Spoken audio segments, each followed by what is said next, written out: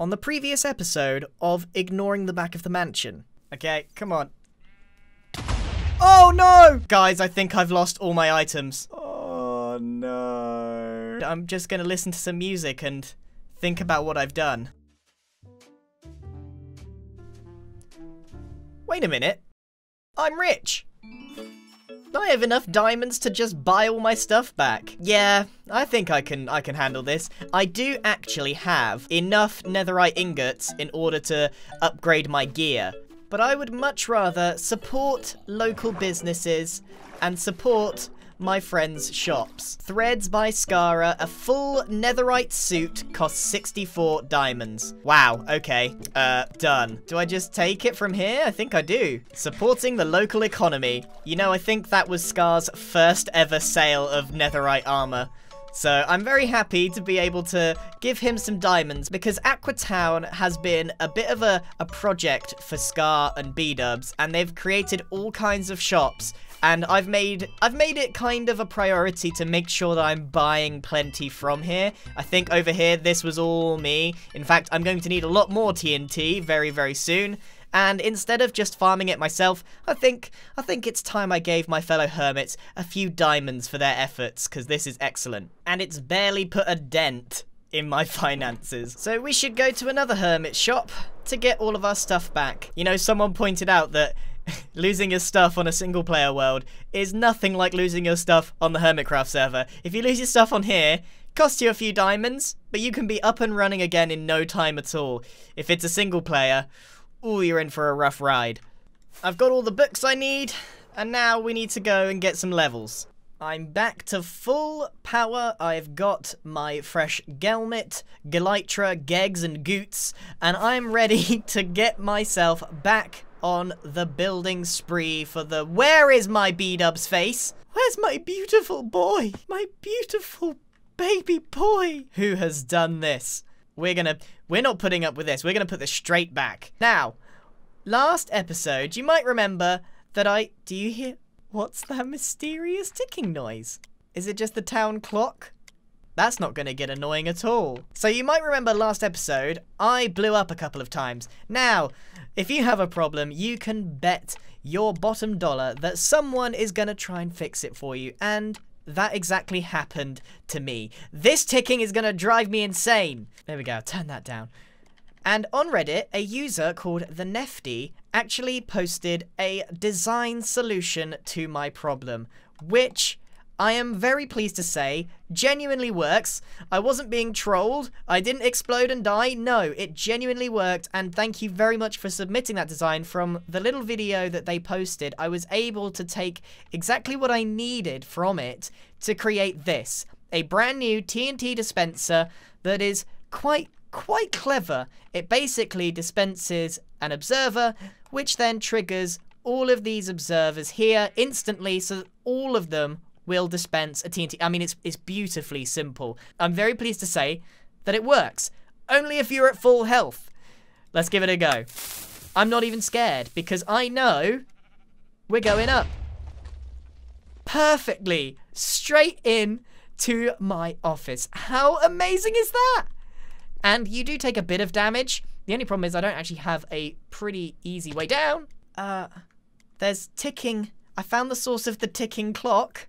But it looks like there's a lot more going on here. Well, this looks very loud. So, we've got ourselves a really, really cool way up. The problem is we don't actually have anything at the top worth visiting. So, in today's episode, I want to get this place kitted out for what I want it. First of all, we need to put baby boy B-dubs' face back up on the roof. I need something to look at. And what I'm thinking is we link up these two areas right here, because I own both of these buildings, and I was thinking I could make a little walkway between the two of them and have an extra large, very unique office. First, let's get B-dubs' face back. All is right with the world. We've got our beautiful baby boy back where he belongs. I genuinely have no idea where this face went. I've looked around. I haven't seen it anywhere. Like, it hasn't popped up somewhere else on a building. So the mystery of the missing B-dubs face is basically not solved. I've just replaced it. But I've also done a little bit of work and tidying up in my office. So, here it is, the complete thing. I haven't really done a lot of decorating down here, but I have just sort of tidied it up a little bit. But we ready to go up? Are you at full health? Yes. Oh, this is so clean. I love it. Oh, sometimes, very occasionally, it just misses. I kind of bigged it up a little bit too much there, didn't I? Scar's here to watch it fail. Hello? Ah, that scares me. Oh my god. No. No. Hello. Oh, hello. I was just playing with my Mandalorian toys. Do you wanna meet me in my office? Yeah, but I don't want to blow Baby Yoda up. You'll be fine. Yeah, you need armor. You need armor. Bail. Bail.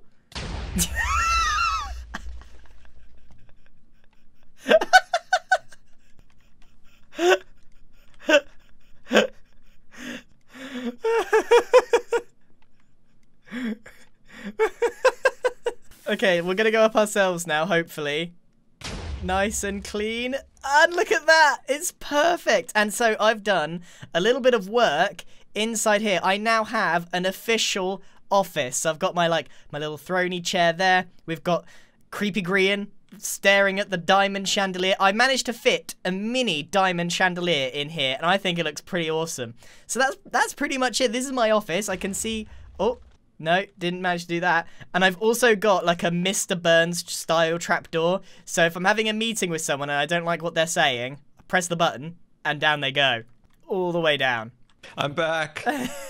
I'm back. Dude, I was talking halfway here and I realized, oh, voice mod. Did you not hear me say you need armor? You need armor. No. Okay, so the launcher is really, really clean.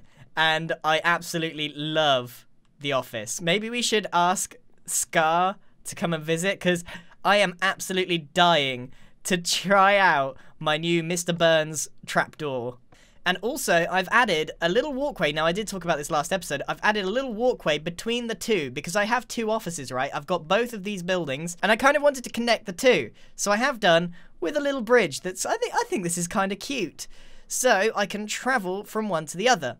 So I haven't decorated this particular one yet because I actually think it's a bit of a shame that there is a bunch of stone here, because I reckon if I remove this, I can reveal the really beautiful big blue pyramid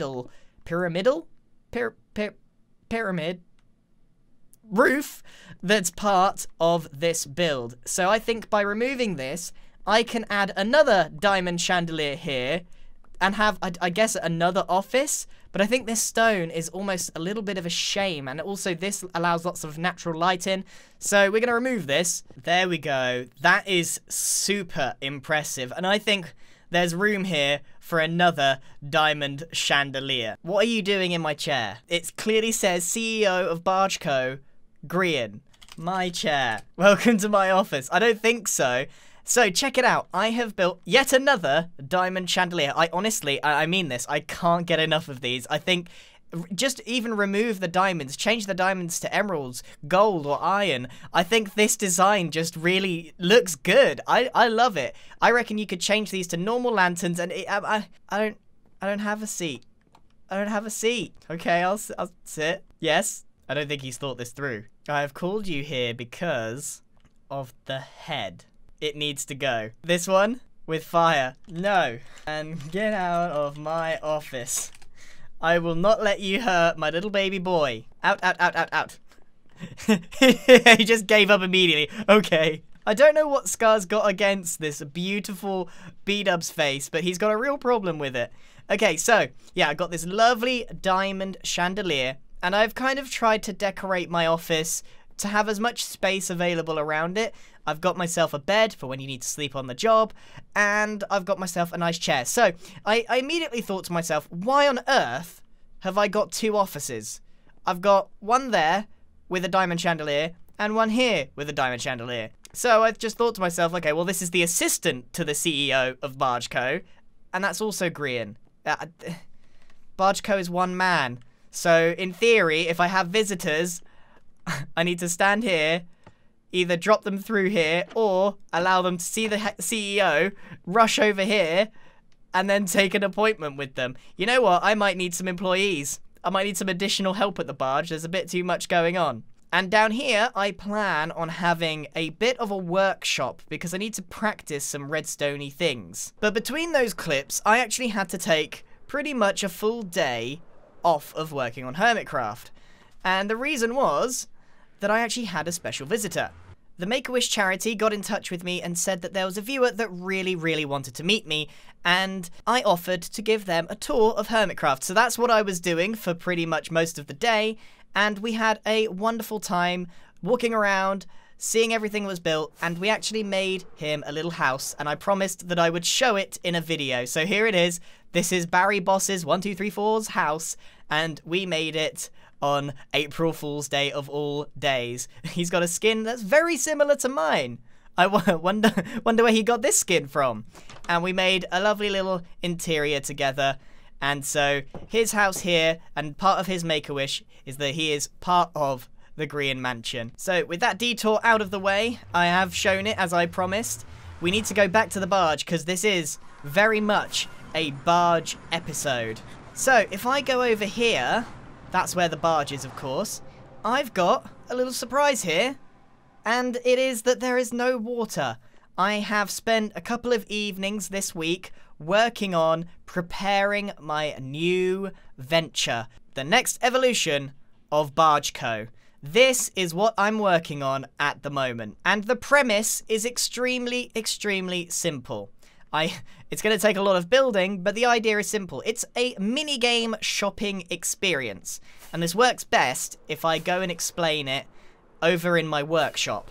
So, in this minigame, you are in a minecart the entire journey, and there's powered rails like this. Now, along the track are going to be multiple shulker boxes.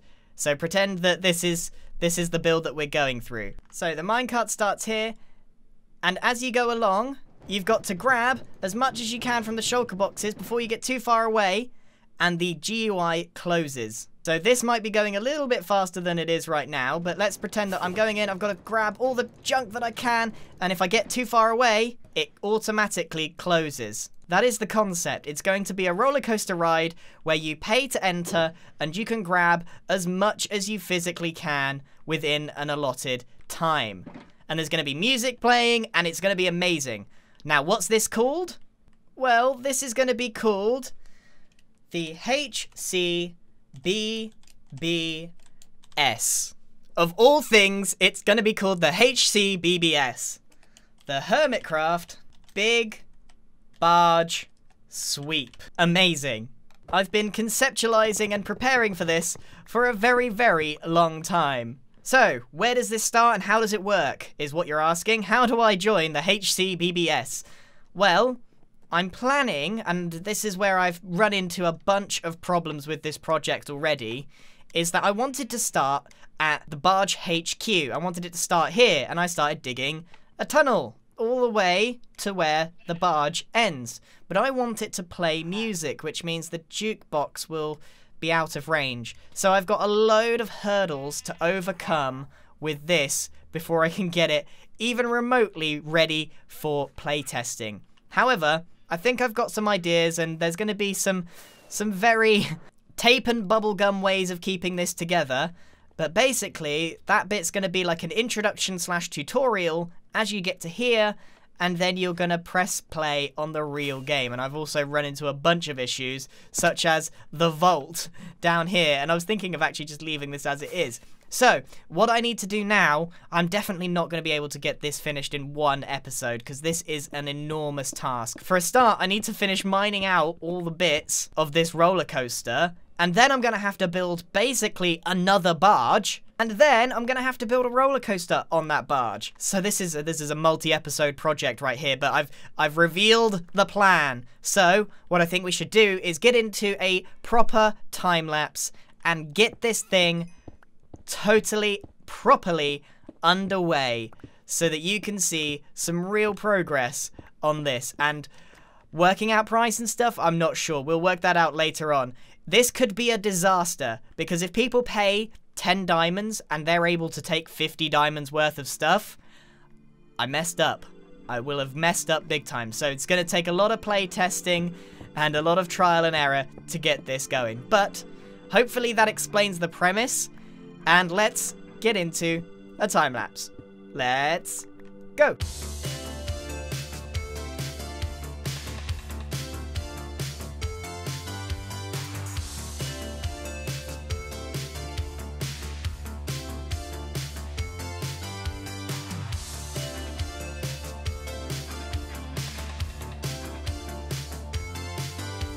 So, I've got quite a lot of progress done, although it doesn't really look like it. All I've managed to do is this tunnel, but you'd be surprised how long this sort of thing can take. So, I've been preparing and planning what I would like to do. So, what I've got here is a jukebox disc with my test on it. Now, this is just a rough example of what it's going to be like. This is not the final disc. I just made something to kind of give it a go. So you pay your 10 diamonds, you get here, and then you're going to play the disc. Welcome to the HCBBS, the Hermitcraft Big Barge Sweep. That's me. In this game, your task is extremely simple. To open up as many shulker boxes as humanly possible, and to get... not that one there, that one's empty. You need to get as many items from the shulker boxes as possible. Can you hear me? Hello, can you... You're going a bit far away. I don't think I can hear... Hello? So that's the idea. You play the music disc, and it's going to talk to you and play some music, explain the rules of the game during this tunnel segment.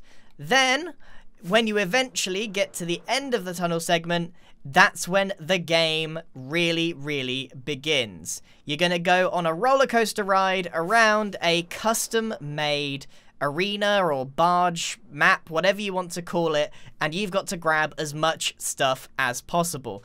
But I got a little bit stuck on some of the design aspects of it, so I know what I want to do, but I reckon what we need is, as you go round all of these, we're on the track, it needs to be themed differently. So I'd like to see in the comments if anyone has some ideas for what the themes could be, what could be going on.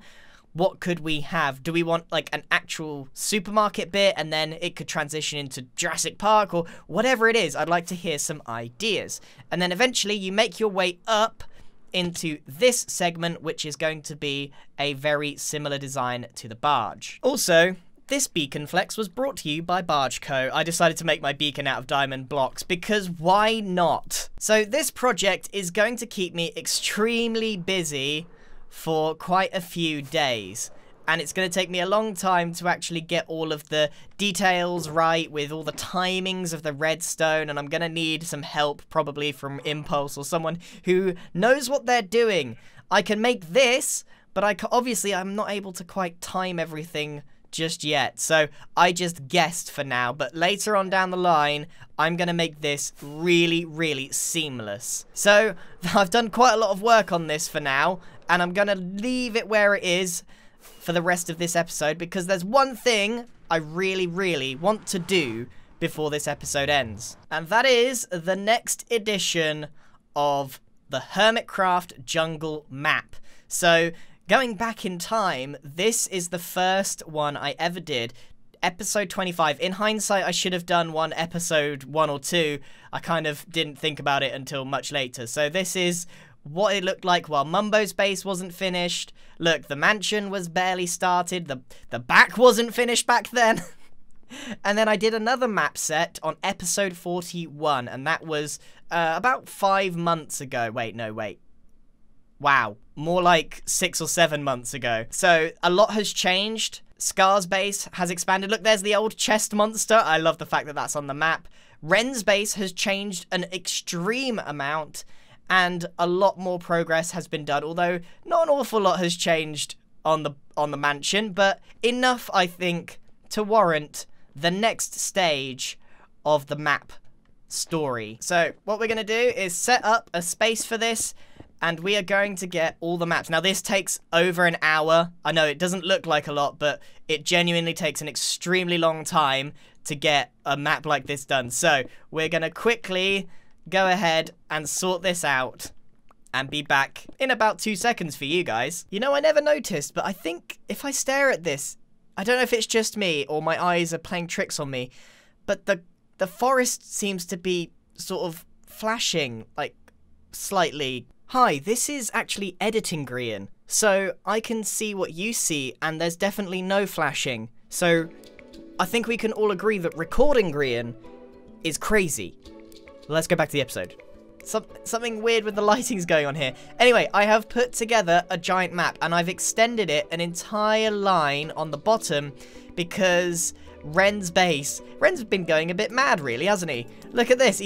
He's made an entire biome, and I thought it would be such a shame to miss out on this hard work that he's been doing here. So I decided to expand it and get the full effect. So there's been some real progress here. The mansion looks a lot cleaner, still not finished around the sides here, but this main structure definitely looks way cleaner than it did.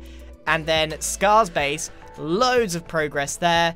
Ren's base, he's put us all to shame because he's got a whole bunch of stuff that's popped up.